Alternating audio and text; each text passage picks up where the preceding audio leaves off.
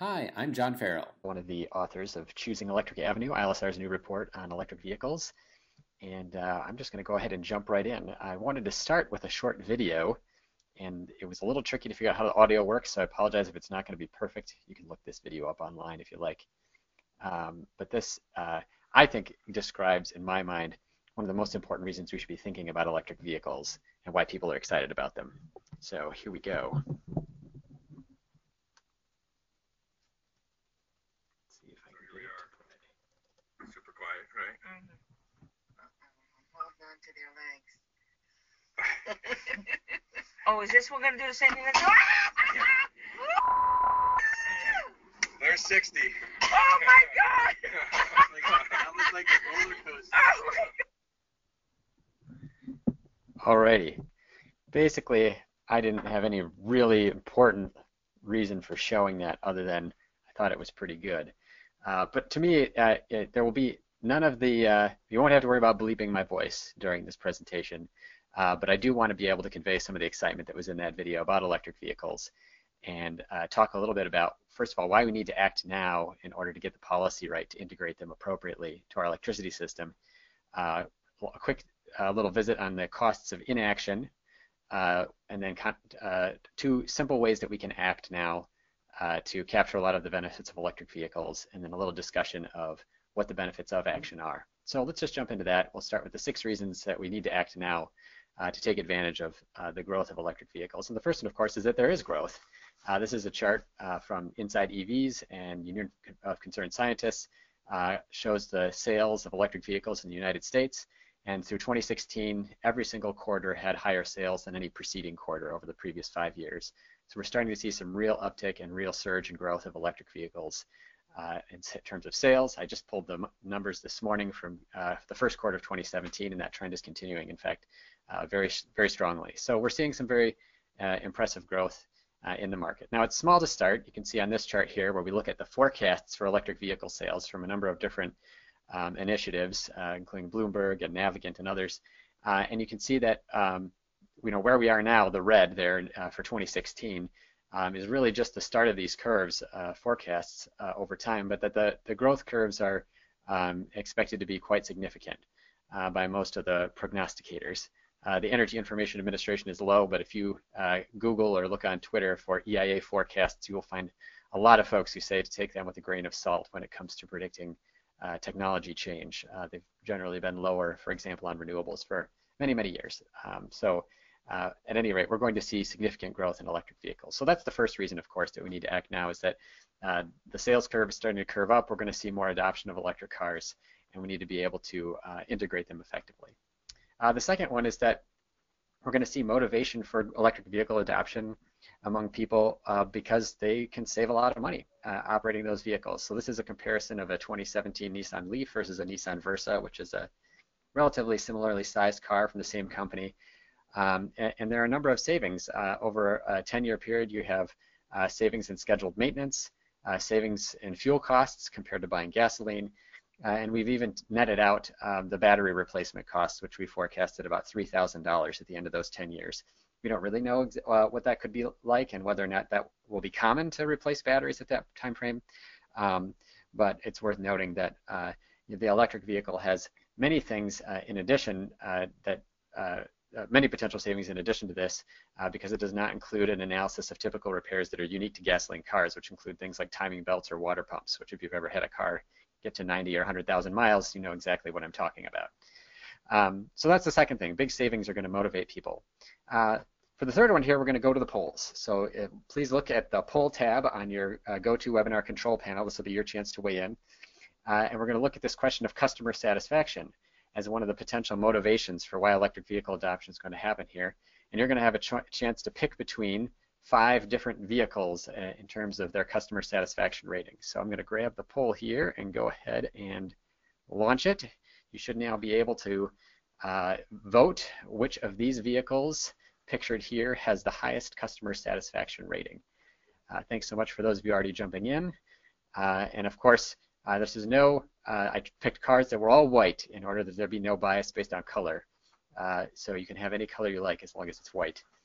We'll give folks just another few seconds here to vote until it's been open for about 30 seconds, and then we'll go ahead and move on. But thanks again for participating in the poll. So I'm going to go ahead and close it here. We've got about a little over 2/3 people turning out. That's good, especially for a midterm election or a special election, you might call it.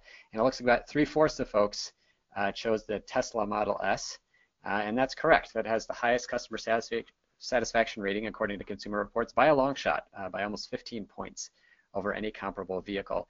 But the reason I wanted to highlight the Tesla in particular and electric vehicles in particular is that you find that hybrids and electric cars have customer satisfaction ratings that are very similar to large luxury cars. Now the Tesla kind of fits into both of these. It's an all-electric car, but it's obviously a premium vehicle. On the other hand, a lot of the other cars that you're going to see on the top there, whether it's the Honda Accord Hybrid or the Toyota Prius, are not considered premium cars, but are simply cars that use an electric or partially electric drivetrain. And you're seeing very high customer satisfaction ratings. So that's the third reason I see for being optimistic about the growth of electric cars, is that people like them a lot. People are satisfied with them. They're not only likely to buy them the first time, they're likely to purchase them again. So sales are rising, savings are there, customer satisfaction is high. And the fourth thing to think about is that electric vehicles, even the ones that we have now that don't seem like they have a lot of range relative to a gasoline vehicle, are actually sufficient for most of what people use cars for. The 107-mile range on today's Nissan Leaf is enough for 83% of daily automobile use, which includes, the average daily commute plus running a few errands. I can testify this to somebody who's now owned one for about a month as a second vehicle, that it has certainly been more than sufficient for almost all of the needs of our household.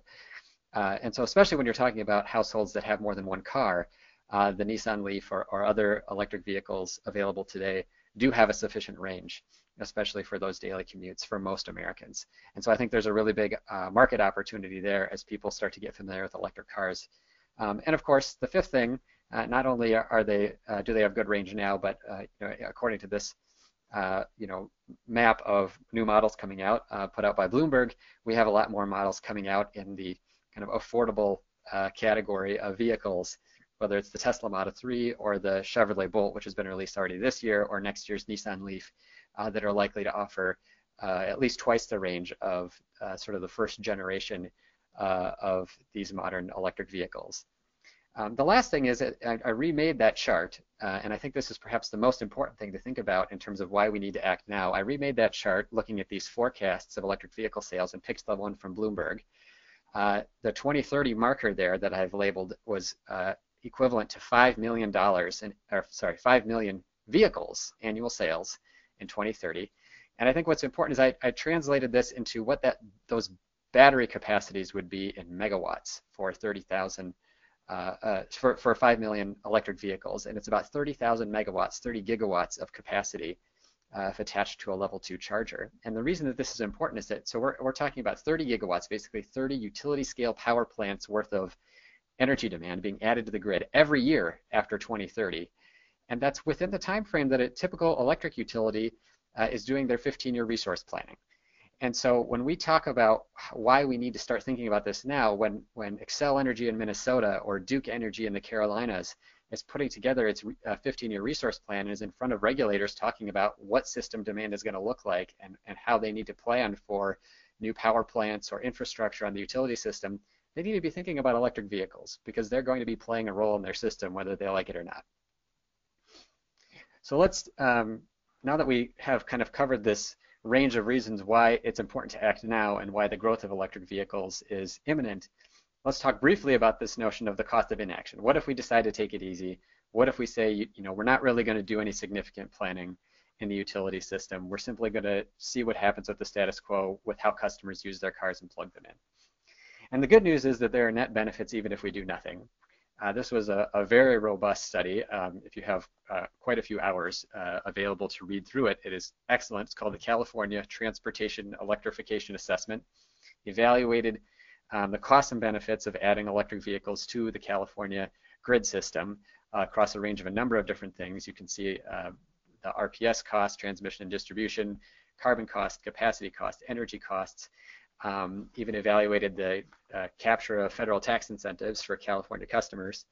And what they found is that even if we didn't change any rate structures, people just plugged in their cars any old way, that there would still be significant net benefits, that the present value of those benefits per vehicle would be on the order of $3,600. It would add up to several billion dollars for the California economy. So that there are still financial and economic benefits, even if we don't do any kind of planning. It is true, however, that there could be some specific issues. So this was an analysis done by the Rocky Mountain Institute, and they found that the pressure on peak demand of unmanaged electric vehicle charging, which is to say that I drive home from work and I get home at 5 p.m. and I just plug in my car and start charging right away, could be significant and ranging anywhere from 3% to an 11% increase in peak demand when electric vehicles represent about a quarter of the vehicle fleet.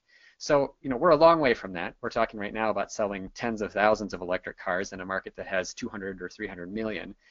But the point is that if we don't do anything, even though the overall financial and economic costs will be positive, we will have to do some management of the grid system to manage this peak energy demand. So there are a couple things that can happen if we do nothing. We do have these 6 reasons why we're going to see a lot of growth, and the good news is that we have a couple of easy ways that we can take action in order to integrate electric vehicles into our electricity system to see benefits for both customers of the electricity system and electric vehicle owners. And so we'll go back to the polls here for our second question to look at which device can do the most to increase the grid benefits of electric vehicles. So I'm going to go ahead first and just show you your choices here. We have a waffle iron, we have a toaster, and we have a timer. And I will grab the poll here and go ahead and launch that. You can find a poll again on your control panel, the GoToWebinar control panel, and go ahead. We'll keep it open for 20 or 30 seconds here. I can't imagine that we're going to have too much trouble in terms of consensus over the right item here, but I appreciate those of you fellow Star Wars fans who are giving a shout out to the waffle maker and the toaster. You may know more than I do. We'll give it just a couple more seconds for folks to participate there. All right, and we'll close the poll with 90%, of course, picking the right answer. And I see that Nick has done some editorial comment in creating this poll that sadly it is not a Star Wars light timer, no, but it is in fact the tool that we can use. And it's not literally the tool that we're going to use, of course, but the idea is that we can incentivize beneficial charging times, that we can get electric vehicles to charge when it can be most helpful to the grid and avoid it when it's harmful to the grid to integrate them most effectively. So a couple of illustrations of that taken from Minnesota utilities. Minnesota is one of several states that have adopted laws requiring utilities to offer time of use tariffs for electric vehicle charging. You can see here then Xcel Energy, the state's largest utility, has an off-peak rate of about 3 cents a kilowatt hour and then an on-peak rate anywhere from 15 to about 18 cents per kilowatt hour during daytime hours, basically 9 a.m. to 9 p.m. Dakota Electric has a couple of different interesting tariffs. One simply doesn't allow charging during daytime hours at all. Only has off-peak charging available. The other one with a very high time of use rate in that afternoon peak period, and lower prices during the off-peak. And other jurisdictions and utilities, of course, have similar things. Here's from the Sacramento Municipal Utility in California. You can see they have a super peak rate for that afternoon period in the summer when they really have that highest demand. But the rest of the year they have just a peak and an off-peak period. And in particular, they have a discount for electric vehicle users. So this is a time of use rate that can apply to all uses of electricity for a household or a business, but the electric vehicles get a particular discount between midnight and 6 a.m. to take advantage of that surplus supply. And we'll talk a little bit more about that later. So getting vehicles on timers, getting vehicles to charge at the beneficial times is probably one of the most successful things that we can do. And as you can see here, 15 states had adopted statewide laws requiring the offering of electric vehicle tariffs through June 2015. New York has a law under consideration, but I imagine that that will become more popular, whether it's that utilities will offer them on their own or that states will continue to act to compel utilities to do that. I suspect the former, that utilities are simply going to start doing this as vehicles become more common. And so the second thing, though, the second way that we can act really is about deploying infrastructure. So we have kind of 3 different levels of charging: level 1, level 2, and sometimes called level 3 or DC quick charging. Level 1 is just a common household outlet, 120 volts. It can charge at about 1.3 kilowatts. If you're a Nissan Leaf driver like me and you don't drive a whole lot in a day, maybe 15 to 20 miles, you can plug into that guy at 9 p.m. and by 6 a.m. the car's going to be fully charged. The level 2 charging is going to allow for obviously faster charging, especially important if we actually need to tighten the time period where we need to have that charging done. And then the DC quick charging is usually, sometimes if you take a brand name, for example, Tesla's supercharger network, which has stations along interstate highways to allow for cross-country travel, allows filling up a battery at least 80% in 30 minutes or less.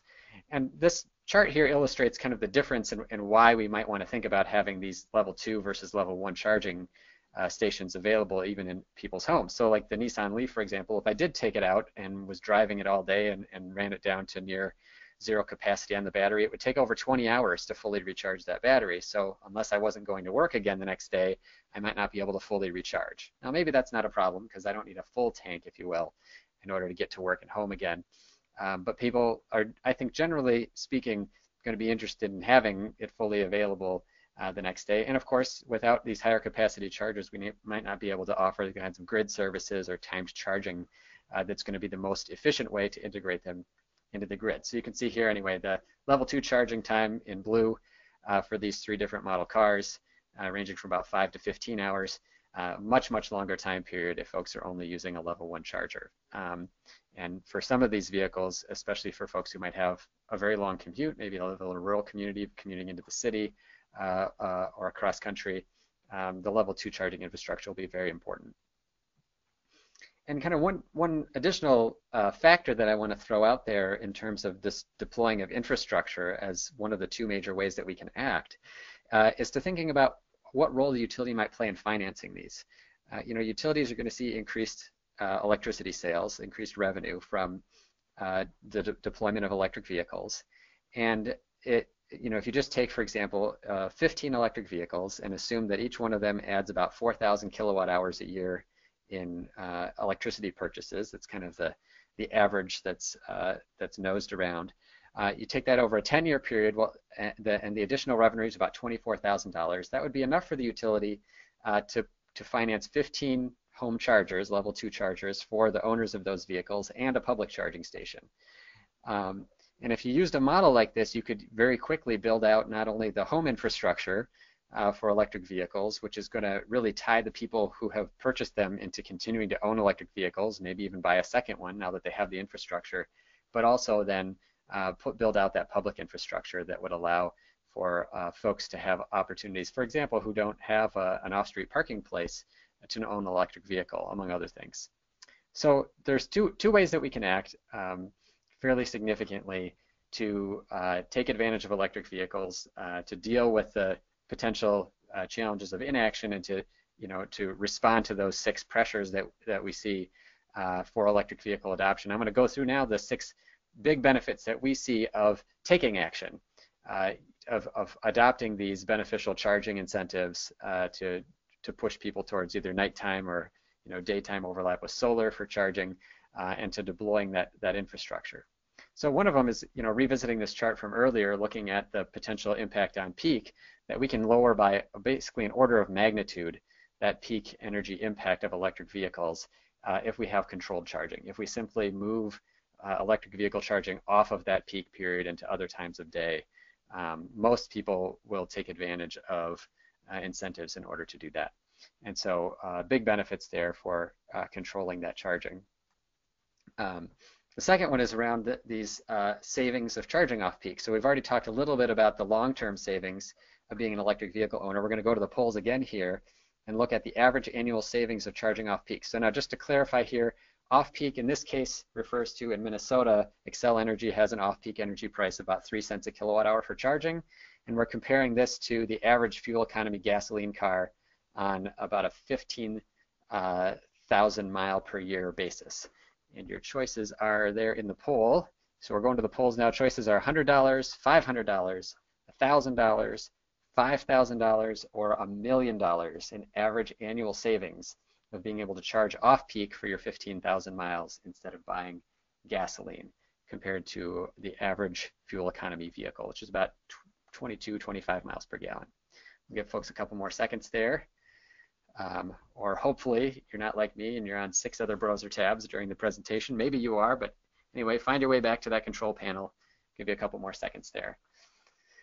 And it looks like folks have mostly voted. I'm going to go ahead and close the poll. Thank you again for participating. And it looks like the wisdom of the crowds is there again. It's about $1,000, so it's that blue column on the rightmost side there. For using off-peak electricity rates at 10,000 miles, it's about 1,500 for 15,000 miles of annual driving. And even on standard electricity rates, more around 10 cents a kilowatt hour, still some very significant savings, either at the 10,000 mile per year or 15,000 mile per year driving. So there's a fairly significant benefits that are going to motivate people to move to electric vehicles. And what's nice is we're talking about, on the first slide there in terms of benefits, system benefits to the whole electricity grid. Now we're also talking about benefits in particular to the drivers of electric vehicles. We also made a map out of this. You can see here the benefits are higher on the West Coast, where you often have higher gasoline prices on an annual basis, lower in the Southeast, where gasoline prices tend to be lower, although you also often have offsetting lower electricity prices as well. But this map is published as part of the report and will be available with the slides as well. So we have, the off-peak, reduction of peak energy use is one of the benefits of managed charging. We have fuel savings for customers that can be more significant when they have off-peak rates. And we also have grid service opportunities. So not only can vehicles shift and avoid those peak energy consumption periods and instead shift their demand to off-peak periods, but by simply being available to charge at certain times of day, the electric vehicles can provide what are called ancillary services. So for those not familiar with that term, it means doing things like helping support the consistent voltage on the electricity system. Voltage management very, very important in terms of both the operation of electronics and electric motors on the grid, and as well as avoiding blackouts or brownouts. A lot of these services are currently provided by things like natural gas plants that are doing what are called spinning reserves, which is to say everything is operating, we're burning the natural gas, we're spinning the turbine, we're sort of doing everything except plugging in that electricity to the grid system in order to offer this voltage support or frequency regulation. Well, electric vehicle batteries, like any kind of battery, can be very effective at offering this service, and by varying the rate of charge, which is what those green arrows represent on the left side, that's what can be provided by an electric vehicle that's on a level 2 charger, up to 6.6 kilowatts. There are also opportunities with vehicle to grid. This is not really commercial yet, but at some point we'll hopefully see technology that will allow electric vehicles to also send power out back to the grid system. But even in the meantime, and there is some more detail on this in the report, there are opportunities for vehicle owners to even make money if we can pool them together and bid into regional markets in order to provide these services. So that's the third big potential benefit of providing the right infrastructure for electric vehicles. Another way to look at this is looking at whether or not electric vehicles will be available to charge. So the question, of course, is not just do we have the infrastructure out there, but are electric vehicles plugged in at the time when we would need them? So obviously most electric vehicles would be plugged in overnight, up to 99% of them in the nighttime hours, so very good overlap with those off-peak charging rates. But even during the daytime, we've got about 70% of vehicles idle and parked, about 40% at home, and about 30% at a workplace. So again, another opportunity if we have public charging infrastructure at workplaces. And one key way that we can look at this is when we consider what in California and other places we call this duck curve. So this is looking at the system demand from the California utility system, the regional grid system for California. That's the dotted gray line. And you can see that demand decreases during the day in the forecasts for 2020 because we have so much distributed and utility scale solar producing electricity that it actually pushes down the net demand on the system. Because that's the way that they're viewing that solar energy production is a reduction in demand. But then as the sun is setting in the afternoon and people are returning home, turning on air conditioners, demand is spiking up very quickly. And they're calling that the ramp up.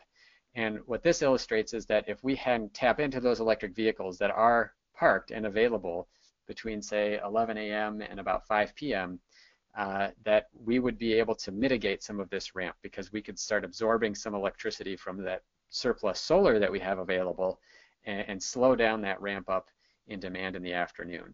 And this in particular looks at, for 2025, California projects about at 1.5 million cars, electric vehicles available in the state.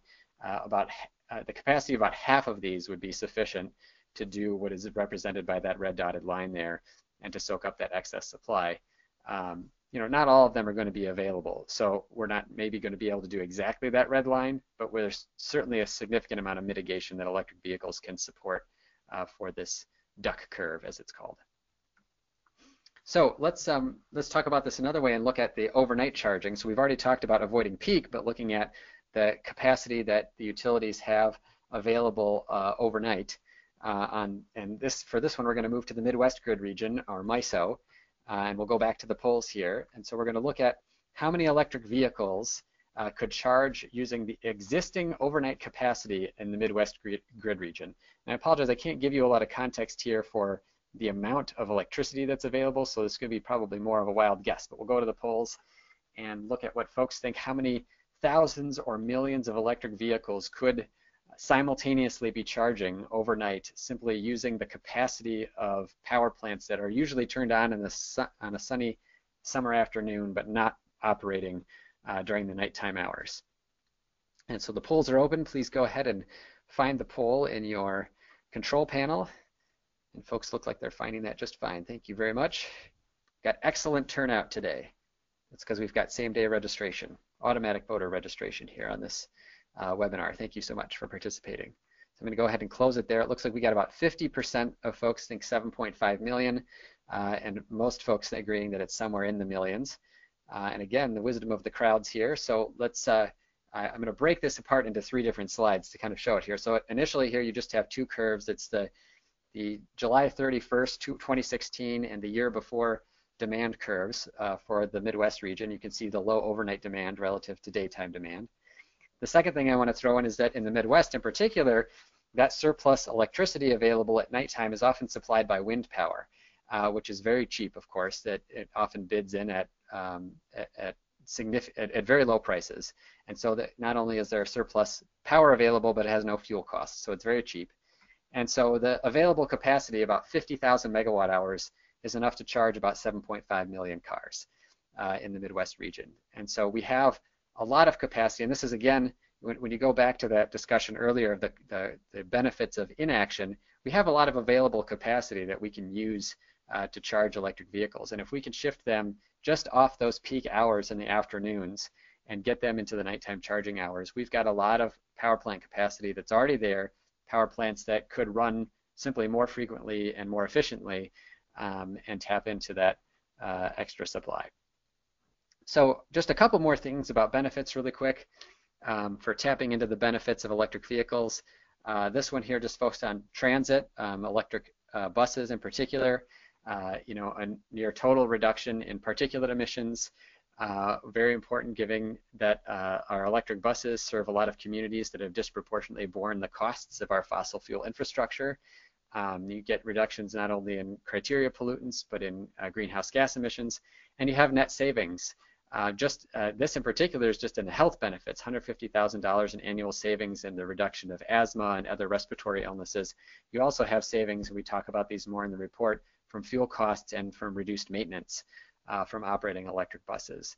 We're seeing some very interesting stuff around electric buses because of the Volkswagen settlement money that's available to states in terms of opportunities to transition from diesel to electric buses, but also a lot of utility companies getting very interested in facilitating the transformation of transit fleets from diesel to electricity. We talked a little bit in a podcast we'll be releasing next week with Carl Popham from Austin Energy in Texas about their efforts there, the municipal utility working with the transit authority.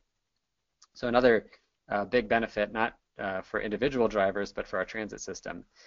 And then the last potential benefit here is what we like to call the marriage of the sexy electrics, which is the folks that own EVs but also are interested in rooftop solar. And that there can be a marriage of these benefits even if it's not the same person that owns the solar and the electric vehicle. And I'll illustrate this right here. So, you just take a kind of ordinary neighborhood and let's give a very nice round figure and say that it draws a megawatt. That might be true if it was only 10 homes, but at any rate, let's just say this little neighborhood draws about a megawatt of power during peak periods in the afternoons. And as homes switch over and start installing solar, it will reduce that peak energy demand from the grid system. Now, what can happen as solar continues to grow is that it can start backfeeding. We can start getting more solar production than there is electricity demand on that particular circuit of the electricity system.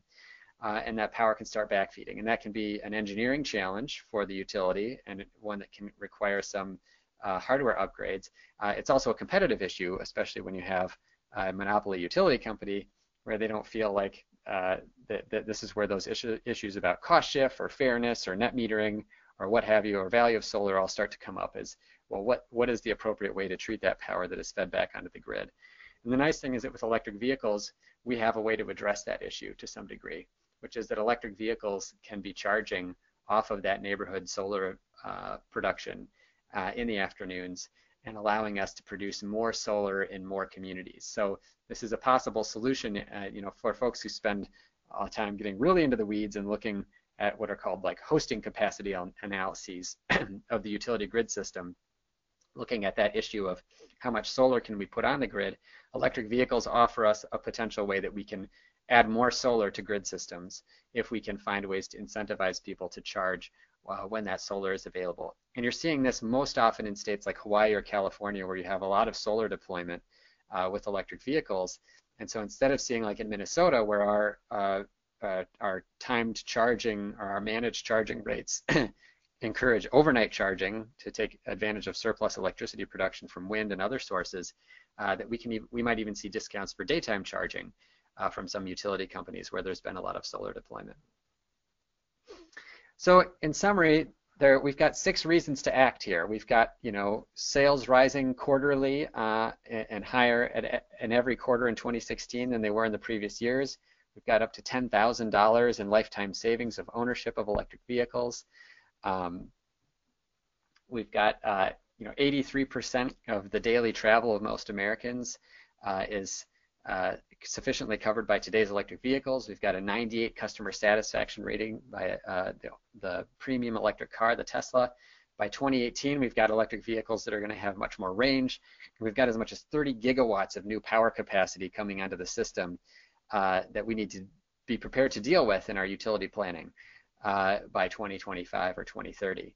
The good news is we have a couple easy ways to act, deploying that level 2 infrastructure and giving people an incentive to charge at the right times.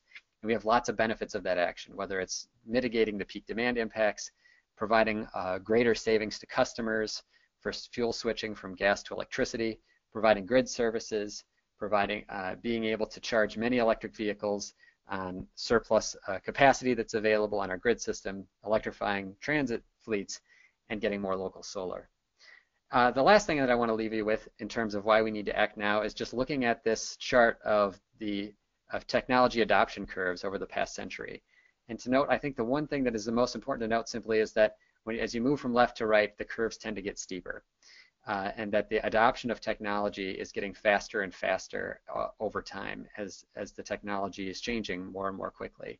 And so while it might not be true that an electric vehicle is like a smartphone or a tablet where the technology is really improving every year or two and people have an incentive to buy a new one, I think that we'll see electric vehicle adoption following a similar curve to many of these other ones and to come at an accelerated pace as the mass production of things like batteries really drives down the cost, and people who are able to get more and more information more easily about electric vehicles are incentivized to adopt them. So we're going to go ahead now and take some Q&A. You can put questions in the questions tab or in the chat tab. Nick and I will do our best to capture them.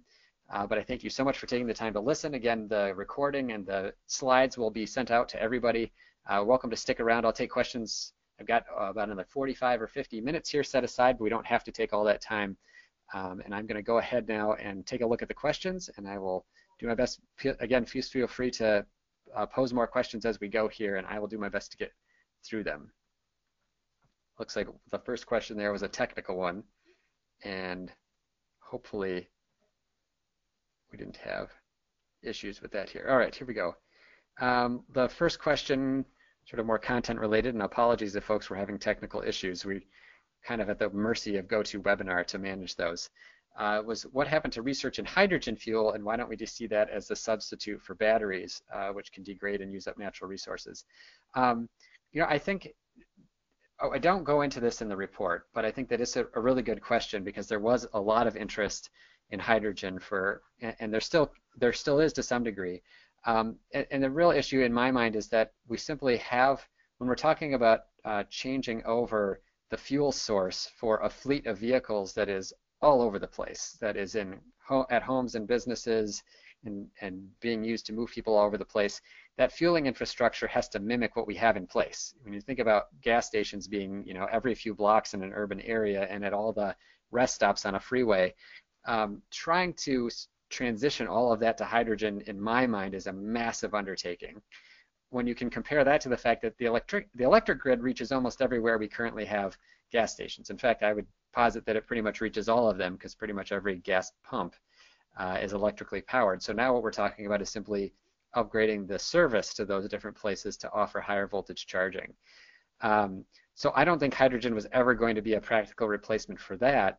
I do think that potentially in air traffic, and for airplanes, that it could be an interesting source of fuel because it's high energy density. I think for industrial applications, potentially supplanting natural gas.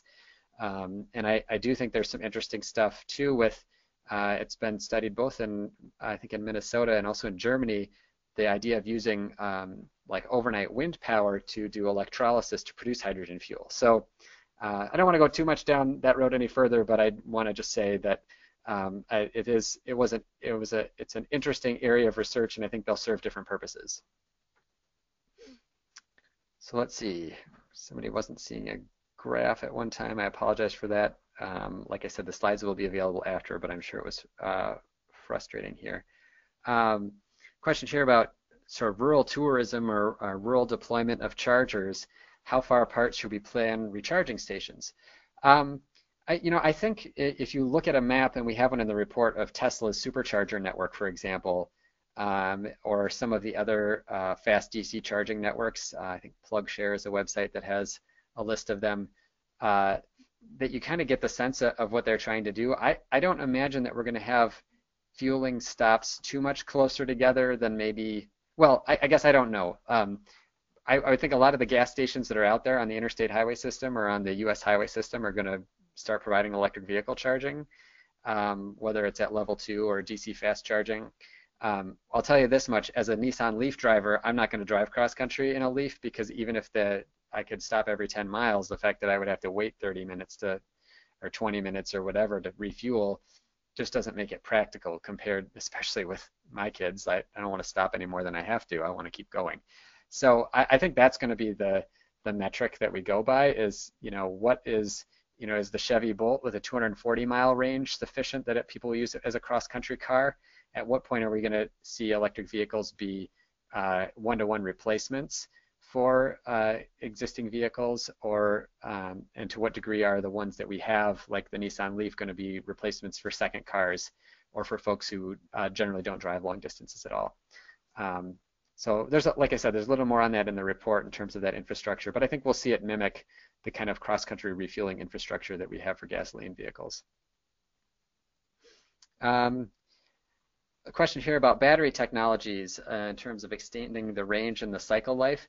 I don't get too much into the technology stuff. We generally focus on the overlap of commercially available technology and policy. I do think we still need to have more research into the technologies beyond lithium ion. But on the other hand, what I would also say is that the advantage of lithium ion is that we use it in everything. We use it in phones and in laptops and in cars. And the benefits of mass production in terms of reducing cost are really, really big. So there will hopefully at some point be some kind of breakthrough innovation that will have a battery that can do more of the things that we need and last longer than a lithium ion technology. But for now, I feel like we should be very thankful that we're using the same technology in so many places, because that mass production benefit is enormous. If you listen to the podcast that we did with Tony Seba, I think we released it just last week. He's really a technology optimist. He talks about autonomous vehicles also really taking over. And he talks about all of the different pieces of technology that have gotten so incredibly cheaper as a result of um, mass production, like LiDAR that allows them to, the vehicles to see around them. Had 100 or 1,000-fold decrease in cost from the first time it was deployed in vehicles. So I think that's the key, is looking at how do we get from a new technology, which is sort of on the research, the R&D side, and how do we deploy it in a way that allows for mass production. Thank you for the comment on the polls and the questions there. A question here, a good one, about impact of time of use rates on low income consumers, and is this a barrier for wider adoption? So what I was mostly talking about is electric vehicle tariffs that apply just to vehicle charging. So in Minnesota, for example, the rates that I showed were not time of use rates that apply to everything. They're ones that apply just to vehicle charging. And so on the flip side of that, Xcel Energy, for example, is, they're looking at a solution to this, but I would have to pay about $1,500 or $2,000 out of pocket to install a second meter in order to use that tariff to charge my electric car. So I don't. I'm on their flat rate program, and I happen to charge my car overnight, in part because I don't want to overload my house, where I have an electric range and central air conditioning and whatnot. But so there's going to be a distinction there. For the utilities that deploy time of use rates for everything, and I do have that choice as an electric vehicle owner to just do everything time of use, I think that is a concern. The key to good rate design, and I'm going to defer to folks at the Regulatory Assistance Project about this because they're fantastic on it, and I highly recommend reading anything that they've written about time of use rates, is that any kind of expense that we put on consumers should be avoidable. That if we do time of use rates and we have peak pricing, like they have the super peak, for example, in Sacramento, the key is that we also need to give consumers the ability to avoid those charges. And so, you have, whether that's a low-income person who, is of working age and simply has a low wage, or whether that's someone who's retired and on a fixed income, that is a crucial question.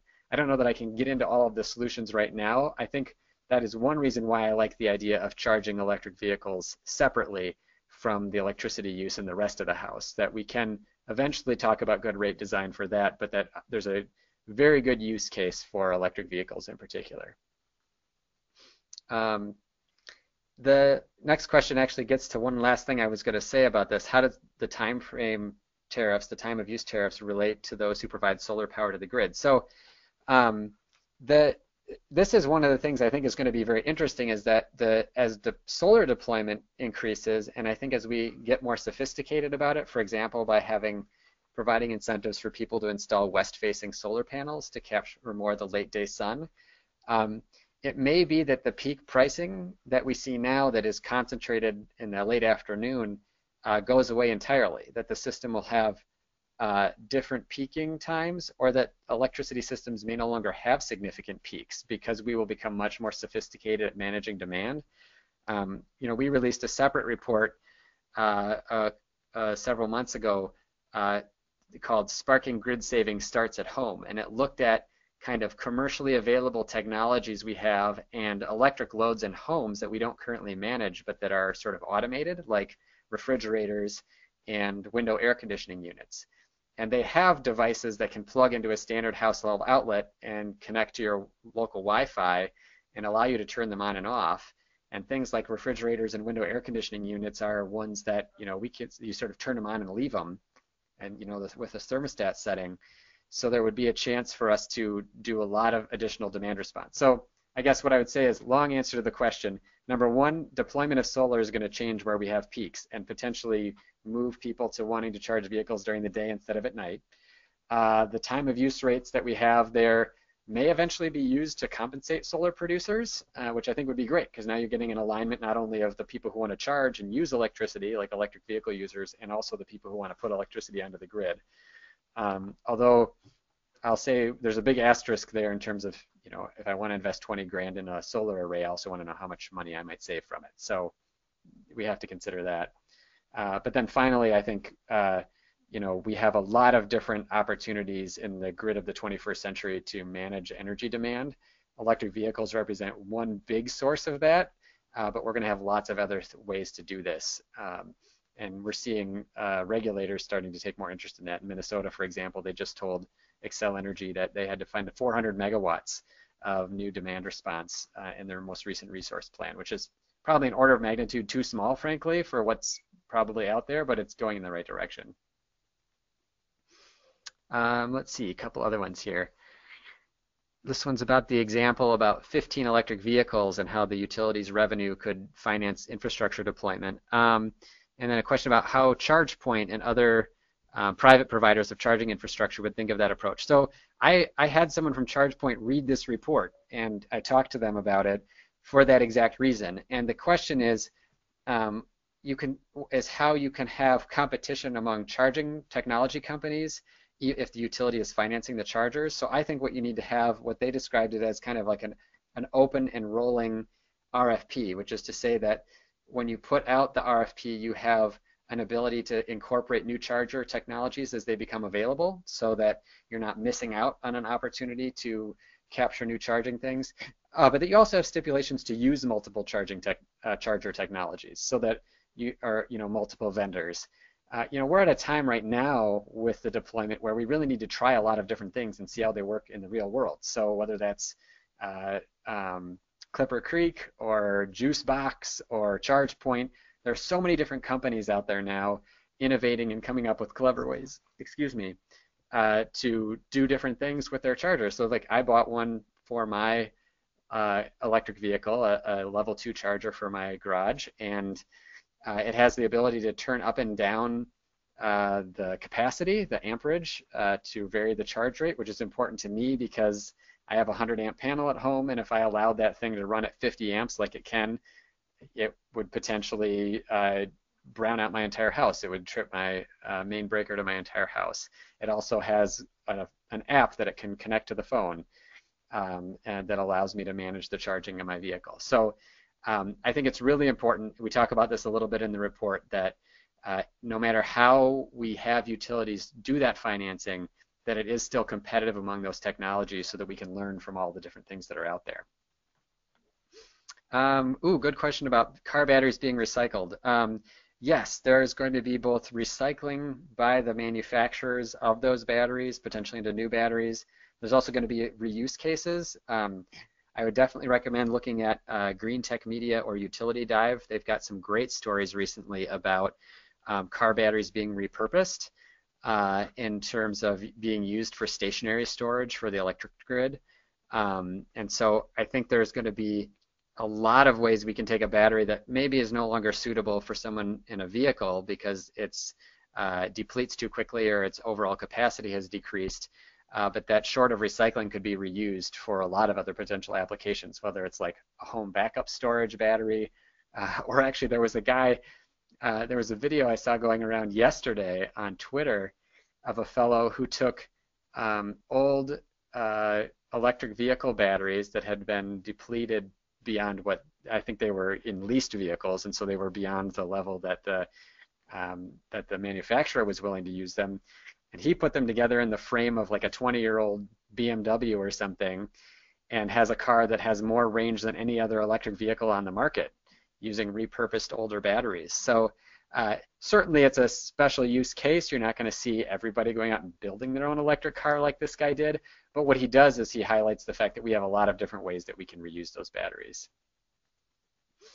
Question here about the role for the DC microgrid. So for folks that aren't familiar, there is a lot of really good research in this notion about how do we take like office buildings or homes or a collection of those, and instead of changing over the electricity. So, well, let me back up a second. There's two kinds of electricity in our system. There's direct current, which is what comes off of a solar panel, and then there's alternating current, which is generally what comes off of the turbines that produce power in our traditional power plants. And alternating current can be sent further with fewer losses, which is why we ultimately ended up adopting it as our grid standard in the US and most other countries. But direct current is much more efficient over short range. And if we're going to be producing much more of our electricity from sources like solar that are direct current, we will lose less of it if we don't transfer it over into alternating current. So the question would be, in a home that has solar and batteries and an electric vehicle, none of which need alternating current in order to operate because an electric motor uses direct current, can we have a lot of energy savings by operating all of it on direct current?